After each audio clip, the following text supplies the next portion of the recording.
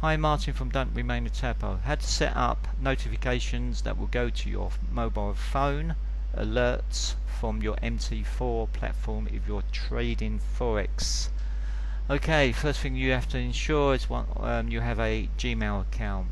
When you're on your platform, go to Tools, Options, and then search for email, and then under that enable, and then type in smtp.gmail.com:465.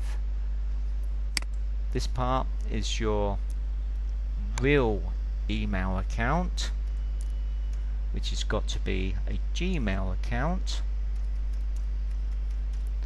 Okay, and then the password to that Gmail account, and then from, I don't think you have to worry what you put in there, but I will just put metatrader.mt4@hotmail.com, and then 2 is the Gmail account you put in here, which is bob@gmail.com.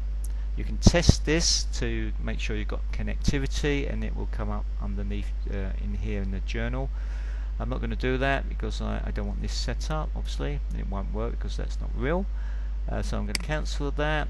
My email has already been set up, and now once that's done you can start setting up your alerts. So for argument's sake, if we wanted a alert to go to our phone, obviously the phone has to be set up to ensure that you've got your Gmail account set up on your phone. If I want a alert to go to my phone from my MT4 platform, 86 bot 431 for argument's sake. So I go down to the bottom, click on alerts in the white space, right click and create.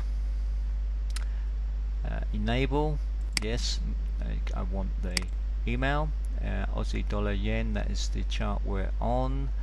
I will put in here what it is, so when I get the alert to my phone I know exactly what it is, and I want the price to come up here. Once it hits this, then I want the alert to go off and go to my phone via the Gmail account. So I will have to put in here, so it's going up, so I'm buying. As it hits that, it's going to go higher, so I want the bid higher. I want the value to be 86 spot 431.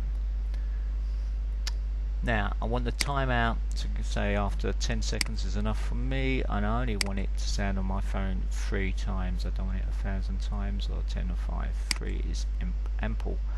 Okay, and I will make sure that's all okay. You don't have to click this. This is the when it expires. I don't want it to expire. I just want it to remain there until it hits that price or that level.